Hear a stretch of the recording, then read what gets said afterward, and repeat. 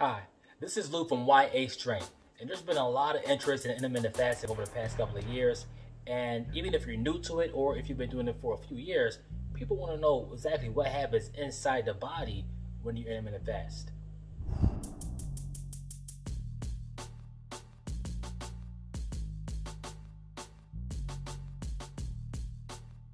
Many studies have shown that intermittent fasting is known to lower insulin levels, enhance recovery and reduce inflammation, boost your metabolism, increase fat burning, and help with cell rejuvenation. But saying those benefits alone doesn't really help with painting a picture with regard to what actually happens inside the body when you intermittent fasting. Plus, some people intermittent fast for 12 hours, some do it for 18, some do it for less than that. So it's different responses for everyone. And not only are the responses slightly different based on the person and their body type, the question becomes, at what point in fasting length do certain benefits occur? Like, when do I begin fat burning? When does keto begin? When does I see the cell rejuvenation period starts happening? So when do these benefits occur based on the fasting length? In this video, I'm going to discuss that and tell you about the different phases in intermittent fasting, from the minute you finish eating or from the minute that you're finished taking your last bite to up to 4 hours, 8 hours, 12 hours, 14, 18, and up to 20 hours after you have begun fasting. I'm going to tell you about what happens inside your body once you begin fasting, and specifically how it happens broken down by the hour.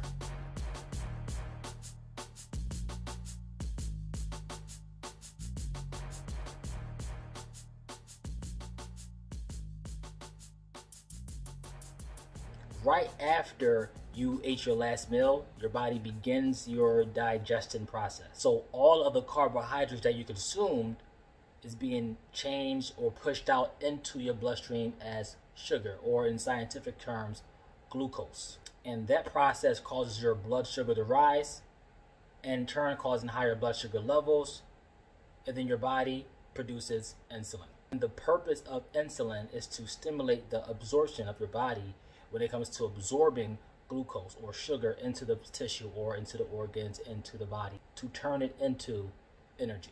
So that happens right after you eat, every single time after you eat. Now, insulin also does one more thing.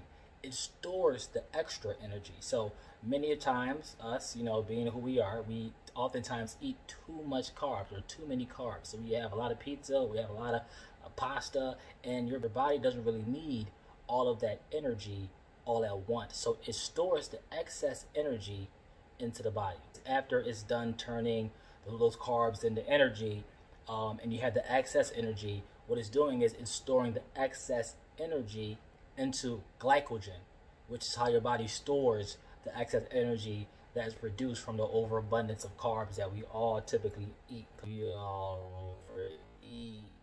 So what happens to that glycogen? Well, it's stored in your body and it's saved for when you're ready to use it. But guess what? Even the glycogen stores can become full in your body. And what happens when that becomes full? Well, your body then turns that excess glycogen into fat. And that's how you all start developing your fat stores. So all of that happens 0 to 4 hours after you eat. So immediately after you have your first meal, that process begins.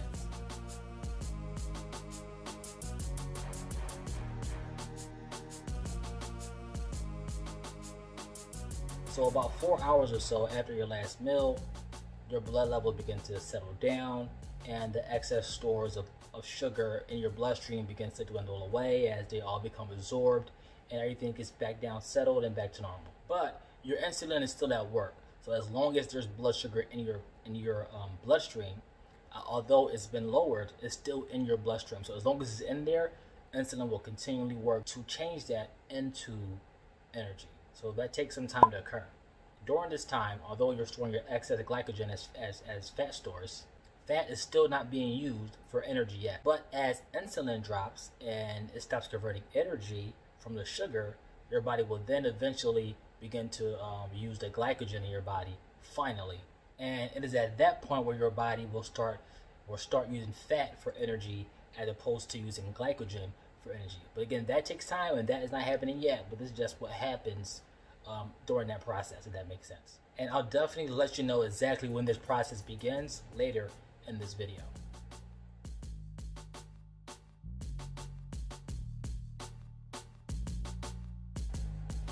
After about 8 or 9 hours, your body will have fully digested all of the food in your system that you recently ate, and the production of insulin should have come to a complete stop, or should have fully ended by this time. And during this time, your body is actually able to rest for a brief period, very brief period. But after a while, or a few minutes, or a couple of hours or so, your body continually demands for energy. So your brain is still working, your organs are still working. Although it's resting, everything is still working and demanding energy from certain resources. So at this point, that's where your body resorts to producing something called glucagon. So do you recall all that excess glycogen that was stored in your body after you had too much carbs? Well, glucagon helps to release all of those excess stores of glycogen from the body tissue back into the bloodstream for your uses of energy. So it releases all of the excess glycogen that was stored in your body back into the bloodstream, so that way it can keep your blood sugars level. You don't want it to drop too low, of course. Well, at least your body doesn't want it to drop too low. So it manages that by releasing blood sugar or sugar back into your body as you need it. So as your body taps into that energy that the glucagon was able to cause your body to release into your bloodstream, that eventually begins to get depleted. And at that point, your body begins to, stress, but in a good way, in a way that it forces your body to look for alternate resources. And guess what's next in line? After your glycogen has been fully completed, the next thing that's in line are your fat stores. But it doesn't happen just that easily. To kick this process off, your body releases a bunch of hormones to help initiate the fat burning process within your body. And these hormones include testosterone, human growth hormone, IGF-1, which is like an insulin type of growth hormone, something called T3, adrenaline, and more glucagon. And all that happens between 8 to 12 hours after your fast, or after you had your last meal.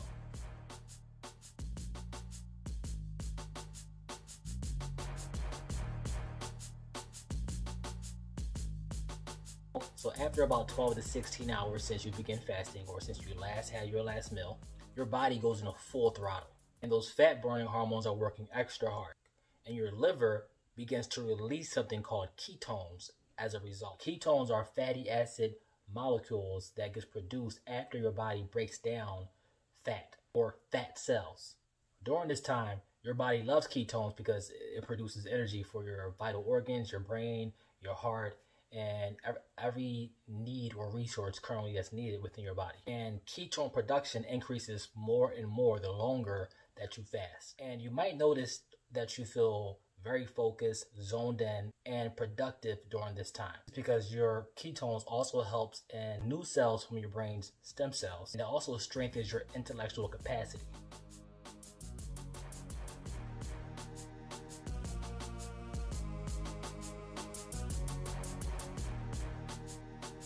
After about 16 to 18 hours, autophagy begins.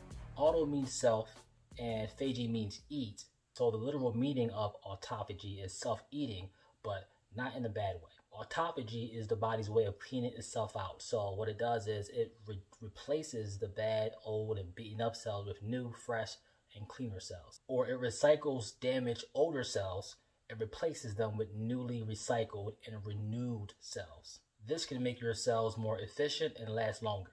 And there are some studies that show that autophagy can start even sooner, like around the 14-hour mark. As you can see, there's a lot that goes on within the body during the fasting process, and it's good to know exactly what is happening while you're on your intermittent fasting journey. So I encourage all of you to continue learning about intermittent fasting and the best practice approaches that you can take when it comes to fasting, and how to accomplish your goals, whether it be weight loss or whether it be simply to be healthier.